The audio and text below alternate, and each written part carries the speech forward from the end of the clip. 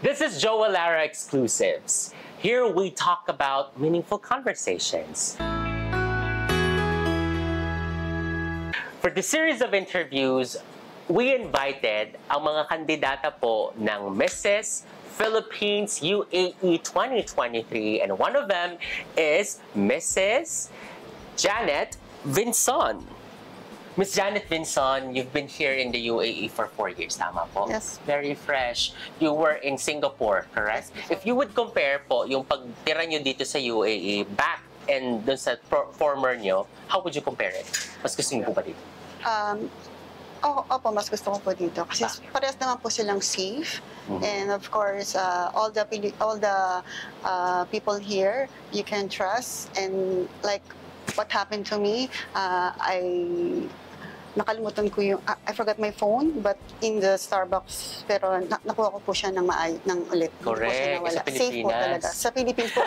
Saka sa Singapore din po nangyari din po sa akin yung gamit ko. Oo, makakalimutin to si Miss Janet. Sorry.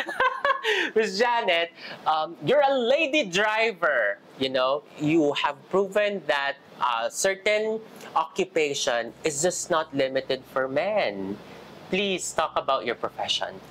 My profession, every day I bring madam kids in school for 2 schools, and then after that, in the afternoon I will pick them up, and then that's all. That's my job. Do you get out, like if they would ask, Miss Janet, can you bring us in the mall? Yes, of course. Okay. That's my job, and I love my job here. That's true. For 4 years, that's been your job. Yes, sir. Okay, fantastic. Miss Janet, if you would have an ideal job, what would it be? Because my dream before was to be a flight attendant. Yes. So maybe if they give me an opportunity to be to work as a flight attendant, that's really my. Correct. Yeah. Yes. Certain flights or certain airlines would allow, certain age limit, or probably like experience. Yeah. Yes, sometimes. But I think this platform of Mrs. Philippines UAE is like bringing awareness that a woman can do anything. Yes. You can do a man's job. You can do certain task that people thought na lalaki lang yung kayang gumawa. Mrs. Janet Vinzon, let me ask you po, you've been here in the UAE for 4 years. Malayo po kayo sa inyong mga anak. Ano po yung, paano niyo po i-describe yung pagiging long-distance parent na wala at hindi niyo kasama yung mga anak niyo?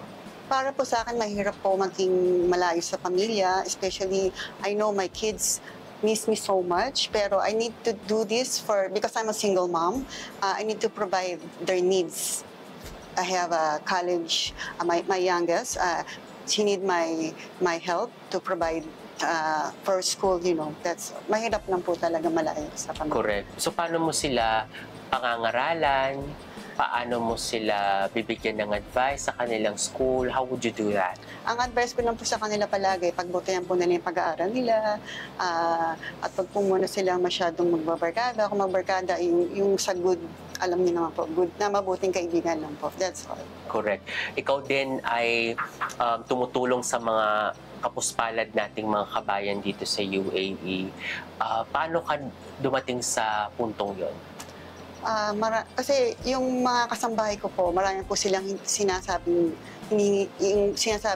sama na loob sa akin na bakit hindi kami nabibigyan ng tamang day off every week. Kasi ako po nagkakaroon po ako ng off every week, once a week, pero sila po, hindi po sila nagkakaroon ng off. Yun lang po yung, kaya po naawa po ko sa kanila na gusto ko po silang matulungan, lalo na po yung mga nag-work sa mga local family. Yeah, so nga na. Mrs.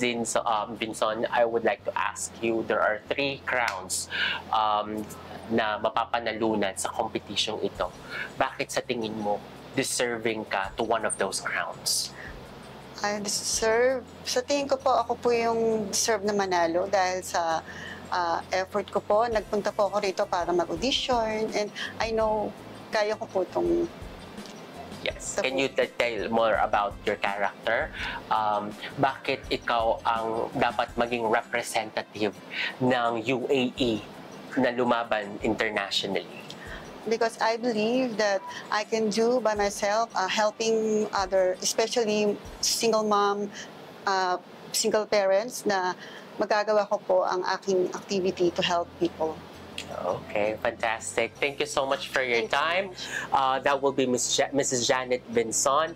I look forward to see you on the competition. Yes, sir. I wish you luck and do your best. Thank you. Thank Thank you you. so much. All right.